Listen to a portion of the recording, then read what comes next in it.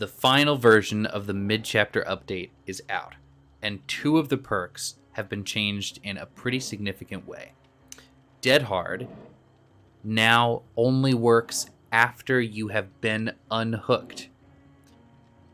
And Pain Resonance, which now works on each person the first time they're hooked, now got buffed up to 25%, which is actually meaningful enough that losing 2/3 of your potential procs of it still might make it worth it.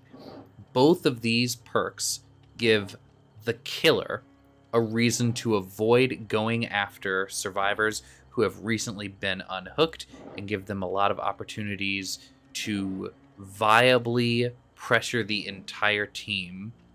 I genuinely think this is a solid nerf to tunneling.